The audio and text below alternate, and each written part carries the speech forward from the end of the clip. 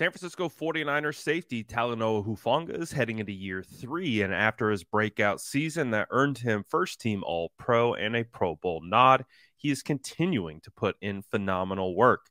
Take a look at what he's been able to do by adding boxing into his offseason regimen right here.